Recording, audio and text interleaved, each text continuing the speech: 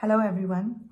We at Meghalaya TMC had launched the V card under the Meghalaya Financial Inclusion for Women Empowerment Scheme 3 weeks ago.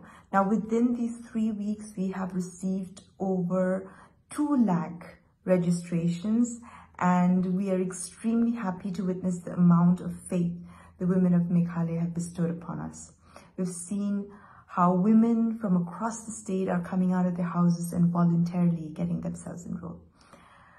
Therefore, I'd like to reiterate that the scheme is universal and aims to benefit each of the 5.5 lakh plus households across the state, irrespective of religion, caste, class, or income bracket. Now, this massive support shown by the women of Meghalaya has definitely shaken up and sent shockwaves across all political parties of Meghalaya. So I would like to thank each and every one of you who have shown support for the V card, and I definitely believe that this is going to change the political scenario and the economic scenario of the state of Meghalaya. Thank you.